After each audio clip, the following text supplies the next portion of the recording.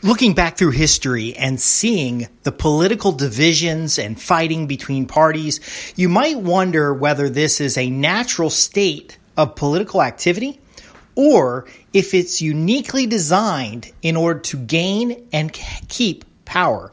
Hey, this is Justin Hitt with Inside Strategic Relations. I'm going to share with you something today that is very powerful when you understand it. It helps you gain control, better influence over your own life, and drive forward towards the goals and objectives you desire.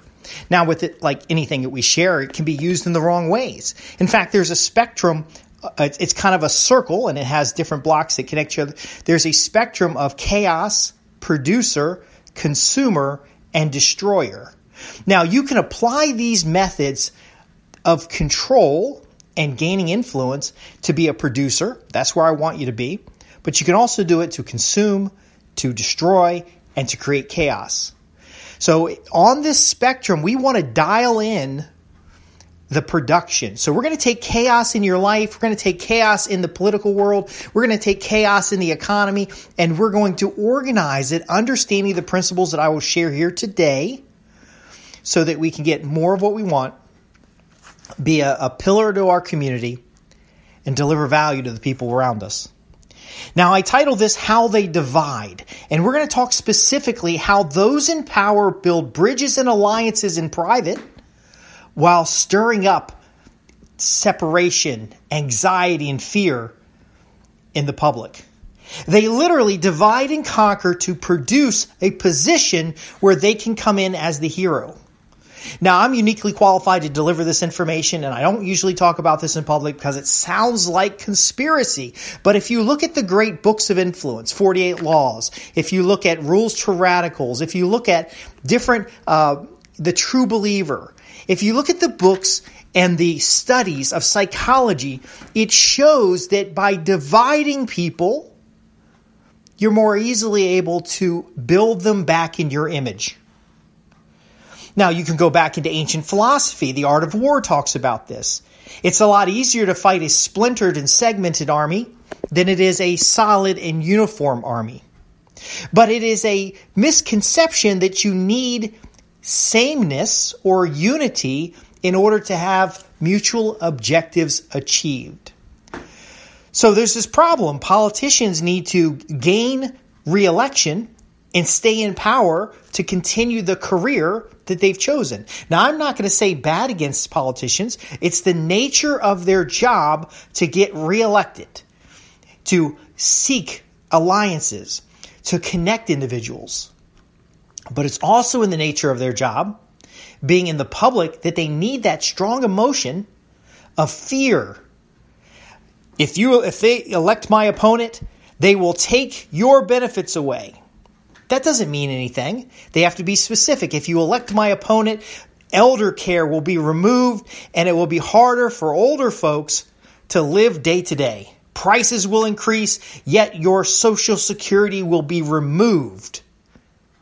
See, it's a specific divide and conquer. Now, in the marketing world, it's market segmentation. But what politicians do is they specifically break groups apart because their challenge to power is a group that could raise another candidate.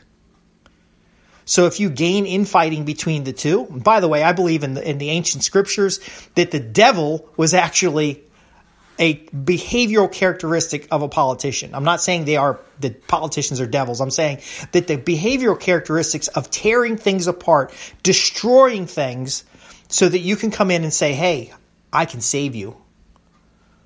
See, people want a savior. It's built into our genetics. It's built into we want things to be better. In fact, many of you on this newsletter have come here because you want to be the person who helps their community, who builds up a family, who builds up a wealth, influence, respect.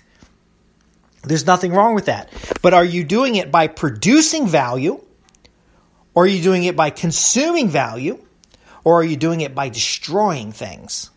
See, if you're producing value in the marketplace, Steve Jobs, Bill Gates, Elon Musk, at some point in their life, they produced far more value through corporations to put them at these brand names. Now, they're never perfect. Nobody is ever perfect. In fact, in your local community, there are highly respected individuals who have built that community. They're all not perfect either. But the point being is that they gain that respect by delivering far more than they consume. Nobody is praising or emulating or seeking to learn the behaviors of the person who sits on the couch and eats potato chips all day.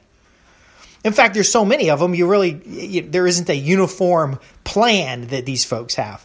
But if you look across the spectrum of individuals that are worthy of biographies, individuals who have led the nation through struggles, individuals who have contributed to society, they all have things in common. And one of the things in common is that they are organizers of people. Now, a political person who destroys is going to break things apart and then reassemble them in their likeness and then use those groups against each other so that they can maintain power. I'm arguing you don't have to do that. I'm arguing you can produce value in a marketplace. You can respect individuals' privacy and property rights and individual autonomy, and you can still get the results, but it's the same method of reassembly that gives you the power in the marketplace. Are you able to build bridges? Are you able to build alliances? See, once you taste power, you'll always want more. It's like a stretched wallet never contracts. Once you've experienced the good life of having all the money you need and being able to make the financial decisions that you want without thinking much about the dollars, it's hard to go back. And that's why a lot of people who are wealthy with a booming economy fail in a constricting economy, because they don't have the underlying concept and mental focus in order to understand it's not about consuming, not about earning money so you can consume. It's not about earning money so you can get back at somebody, even though that is a motivation. It's about earning money, earning influence, earning value in the marketplace so that you can multiply that value. See, as a society, as a species, we don't get better destroying what we've got. We've got to cultivate it. Now, this bleeds into environmentalism where they say, well, we have to conserve nature. This bleeds over into health and fitness. You can't use, if you're burning the candle at both ends and you're working around the clock, not getting any sleep, you can't grow as a person. There are all these different factors that in excess limit the desire in which that excess is moving towards. The only real solution, again, is to assemble groups of individuals who all have mutual gain or mutual desires and move towards the objective together. This gives you time to get the right amount of exercise and work-life balance and the amount of health and nutrition and sleep that you need, because there's other people doing this. You're not going at it alone. And it also starts building up communities of individuals who can resist this destruction and reorganization because they have common themes or it's a common desire. If you're not aware, the Amish in the United States have lived their way of life for hundreds of years, despite political changes, despite outside influences. There's religious groups, there's social and fraternal organizations that have been able to maintain and improve their quality of membership. Now, they don't always increase in quality of membership because as these external distractions come, and by the way, some of what you produce might be considered an external distraction to others. We have to account for that. But ultimately, what we have is one group or even many groups practicing deception rather than transparency, rather than improvement, rather than involvement. Now, this deception has a problem because the more you practice deception, the more it requires bigger and bigger lies to cover up the lies you gave before. It's, in fact, extremely resource intense. You'll have to build organizations and legal coverage and structures and stuff to hide what you're doing because you are concerned either ethically or you're harming people. Let's move away from that. Let's understand you can still have power and influence. You can still have the strength in the marketplace.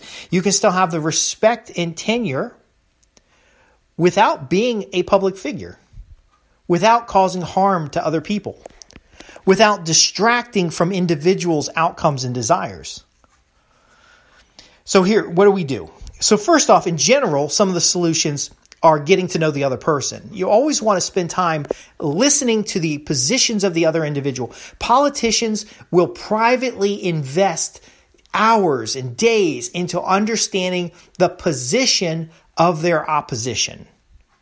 It's easier to fight an enemy you understand.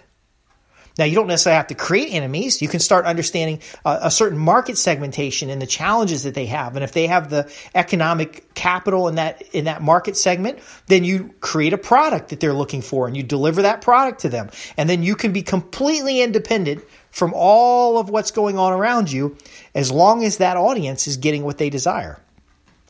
Now, without getting into competition and stuff, getting to understand the other doesn't mean you are silenced by them.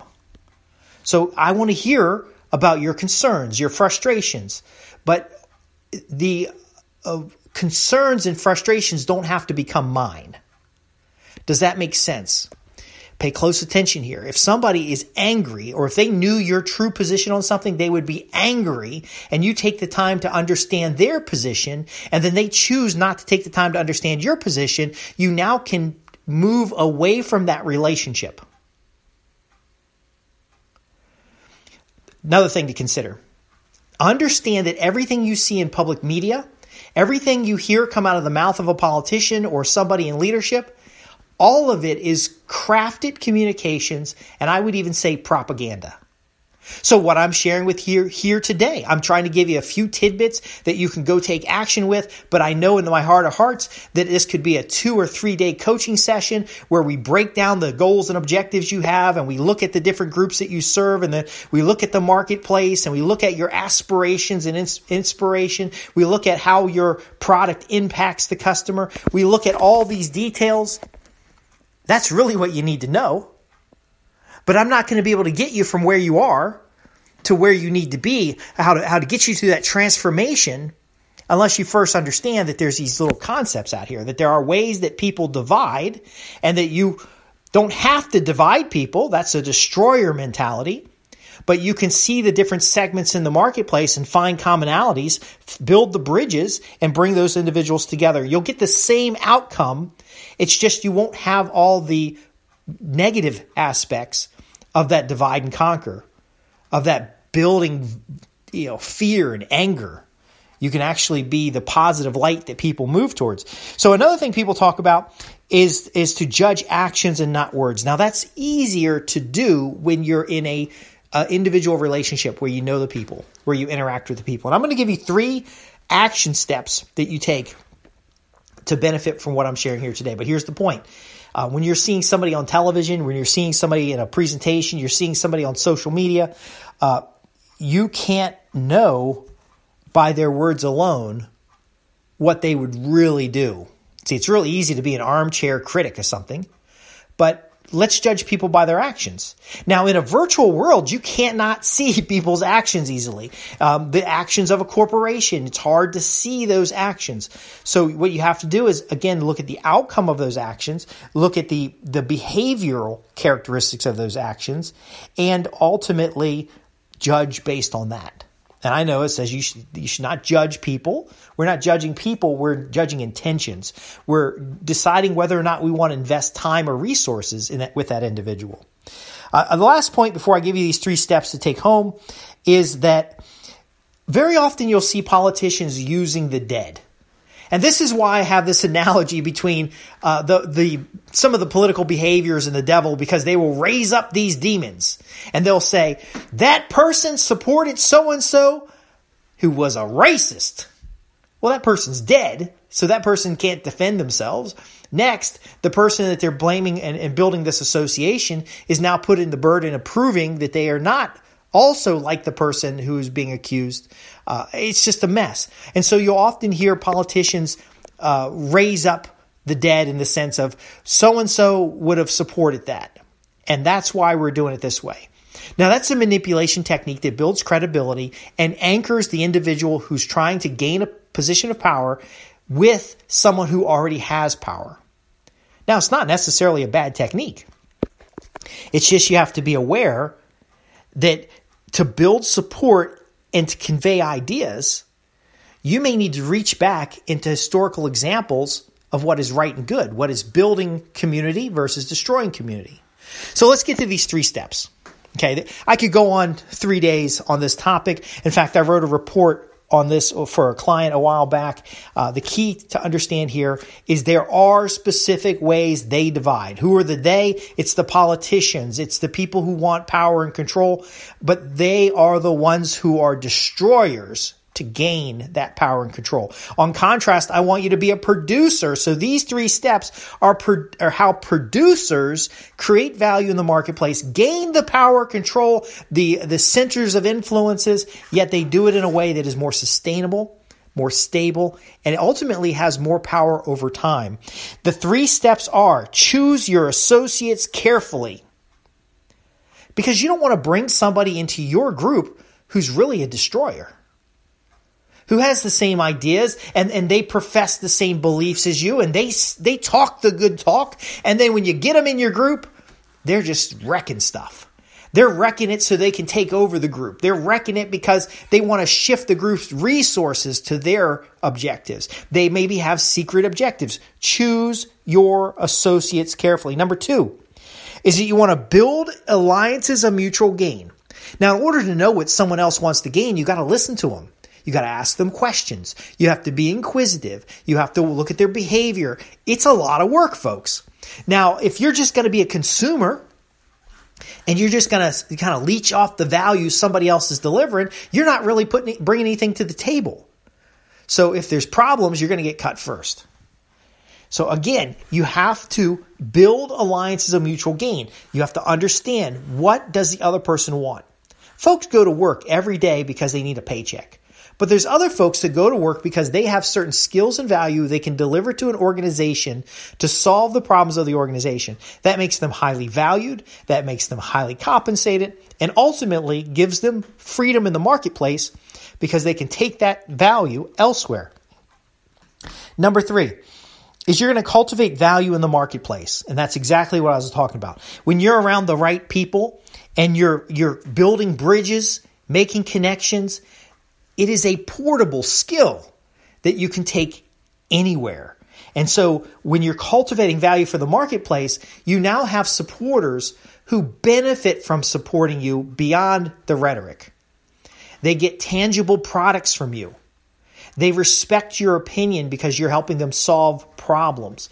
They are able to more easily measure the actions of your behavior. You don't need to tell somebody what great things you've done, because individuals will have firsthand experience. Now, to wrap this up, this works best when it is for the strict benefit of your local and regional community. One thing I've seen as a common theme through all the books and the books on influence and politics and trade craft, it's really about a group or a collective of independent nations. Now, you can have a collective of independent individuals, but it starts where you are right now. It's your relationship with your family. Now, remember we talked about spheres of influence in past programs. It's the relationship with your family. It's the relationship with your neighbor. It's the community that you choose to live in. It's the associations that you have from a mental or a spiritual perspective. Now, one is not better than the other. See, the destroyers want you to believe that one religion is better than another religion. One belief system is better than another belief system. When they do that, they eventually conflict, which creates additional division, and then the politician can come in to unify people. See, they're creating the problem that they're going to solve. We have a problem with Social Security and we'll solve it. Well, who created the problem? Well, the politicians borrowed money from the Social Security, and now there's a problem, and they're all promising to solve it, yet nobody solves it. See, again, we are about thinking And it's easier to think when you can sit down one-on-one with a friend, sit down one-on-one with a business associate, sit down one-on-one with your family members. When you can bring people together for a Sunday dinner or meet at the country club or be a part of a fraternity or a social organization. I'll tell you right up front, the destroyers do not want societies and fraternities and church organizations and communities of friends. And they don't want people who can sit down, get together, and have a conversation. That is exactly why during health issues or health issues tied to political motivations, they cause people to separate. So that's why the ghettos were produced in Nazi Germany, to separate the Jews from everybody else. Because if you realize the Jews were Germans just like anybody else, you may not want to throw them in jail. That's why during COVID, the separation of individuals, shutting down of organizations. If there are protocols to safely meet or to have doctors safely meet, then those protocols can be followed by any organization all the same. It doesn't, how can someone be of aid to those who are sick, yet not have protocols for people to get together to organize relief efforts? See, folks, your community, locally and regionally, is going to be what's powerful in order to serve your unique needs. Now, there's other characteristics of that are important to understand because of the, you guys are in general the same climate. You can have this general same needs. You can organize resources and labor physically. We can talk about that at another time. But again, my 3 points here, my 3 actions for you is basically look through the people you associate with. Are you spending a bunch of time online with people you don't even know, yet neglect the needs of your neighbors? Are you arguing with people rather than listening to their point of view and then being able to test their sincerity in having a solution? See, a lot of people just argue to argue. But if you listen to their position and then they don't give you a chance to talk and they're still yelling at you, then they don't want a solution. They want an argument. You didn't come there for an argument. You came there for peace, tranquility, security. You came there for sustainable, to continue your lifestyle and improve it over time, to leave this world better for your children than you found it. Number 2 is when you're building alliances for mutual gain. Again, mutual gain. Both of you benefit. A lot easier to do when you're in a neighborhood, when you're in a community group, when you're in a church organization. Again, it doesn't matter what you believe. The beliefs you'll find tend to be universal because there are some beliefs that improve people. See, some beliefs that hurt people. So focus on the ones that help. You become a producer. You deliver value. You deliver security. You deliver what community needs. And you want to be for the specific rather than against what you don't want. See, the more you think about what you don't want, the more likely it's going to be to happen because you haven't set yourself up to get what you want. I know that's a bit esoteric, but if you're cultivating value for a marketplace, the only way really to do that is understand what's valuable to the marketplace and then deliver it. You can't just be creating value that you can't measure because then it's not really value. It's just stuff. And then if the stuff doesn't have demand, it's not the fault of the stuff. It's not the fault of the people who you're trying to make it for. It's your fault and you can do something about it. So I know I've covered a lot today. And in fact, if you want me to cover this in a webinar, if you want to do a Q&A session, simply comment below. Or visit our website at www.insidestrategicrelations.com. We can talk specifically with examples about how politics often uses the destructive behavior of this concept to break people apart and then build them back up in their image. I want you to take the producer attitude here as you look at the segments that already exist and you figure out which ones you can deliver value to. You don't have to deliver value to all of them, but start in your local community. Start in your region and start building value. It's going to be more stable. It's going to have faster turnaround. It's going to be less impacted by the chaos that's out there. And ultimately, it's going to help you transform business relationships into profits guaranteed.